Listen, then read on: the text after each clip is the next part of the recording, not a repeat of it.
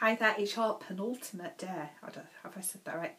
Penultimate day of Write Your Memoir in 30 Days with me, Maria Frankland. Thank you for being here, for sharing your writing energy and your attention and showing up every day in front of these videos. It's wonderful to have you here. It's an absolute honour to be part of your writing journey. So, day 29, where we're continuing to think about living as a writer as well as going forward with that first draft. Do drop into the comments, let me know how you're getting on, how far you've got, how much you've still got left to do, how are you feeling about your work in progress. I do love to hear from you. It's the best part of my day to get messages and comments from other writers, so do keep them coming. Right, okay, so I'm going to bring together in today's video some of what we've been thinking about over the last few days, and I'd like you to think about choosing one of these aspects and taking it forward. So you've acquired so many new skills over the course of this month, over the course of this mini writing course, and hopefully a regular writing discipline as well, a momentum that you're going to carry on even beyond this course.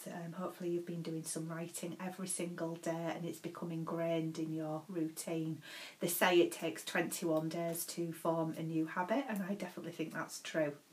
So at this stage now, on your second to last day of the course, it's probably a good time to consider where you go from here. So I'm going to offer a few suggestions which are drawn together, as I say, through the last few days of the course. So firstly, you could subscribe to a writing magazine to keep yourself informed about opportunities and events, and they're also an excellent source of continued learning. So I really recommend Writing magazine, which has got a pull-out inside called Writers News, and offers details of all the competitions and everything. It's a really good resource for writers. Secondly, you could consider open mic and spoken word events. Now at the time of recording it's November 2020, the UK is in lockdown, so a lot of these have gone online, which is just as nerve-wracking as it is getting up in front of a live audience, to be quite honest, but a real good chance for you to gain confidence reading your writing to an audience. So maybe have a go at an online one for now, but certainly as soon as we're back up and running again, see what's in your local area and get yourself out there. It's really, really empowering. Developing your online author platform. I don't expect you to do all of this at once, by the way. Choose one thing you're going to focus on and take it forward. Developing your online author platform, so giving yourself plenty of time, like I said yesterday, a couple of days probably, to develop at least one social media platform. I would recommend Facebook, but obviously that's a very personal choice. You might have one that you're already quite active on.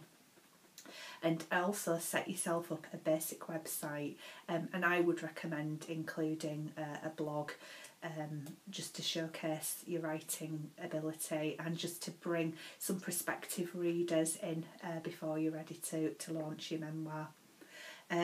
Attending further courses.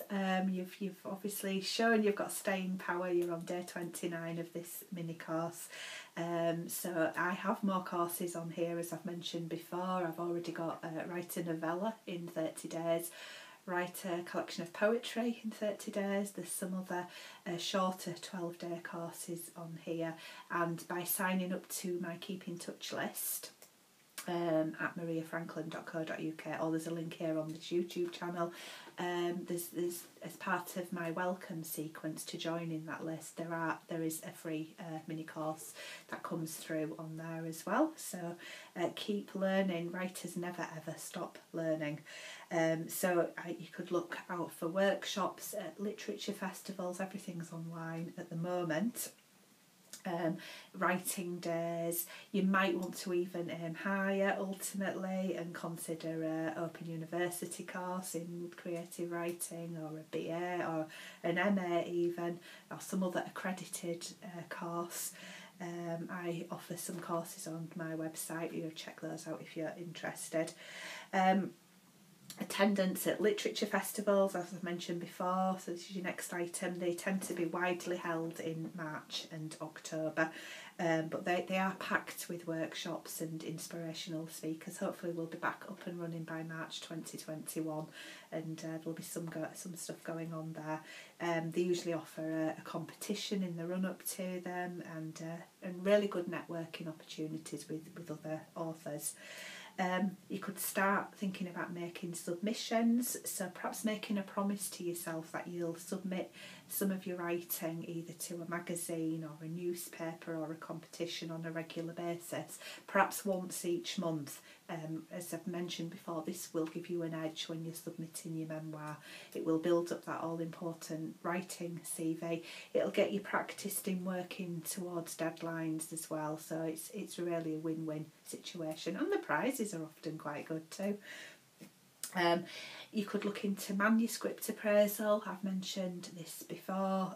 You need to get your work to the best place imaginable before you submit it to a publisher or an agent. So you could think about having your memoir manuscript professionally critiqued. You'll get more value out of this if you have got it to the best place you can get it to first. You don't want feedback on things that you can put right yourself. You want to be having fresh eyes on it when you've done everything you can with it, and also you don't want people to be reading your work before it's ready to be read. Get it to the best place imaginable, and that way you're more likely to get positive feedback as well, because if you get negative feedback on a very early draft of your work, it's not going to be empowering for you. It's not going to put you in a good place. So get as far as you can with it yourself first. I personally don't get anybody to look at my work until 4th draft stage, and then it's usually my husband is my first reader.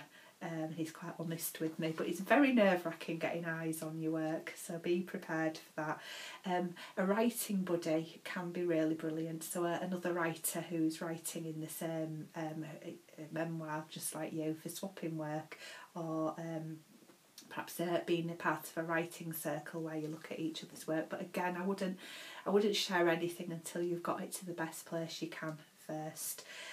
Writing groups are great, and writing buddies.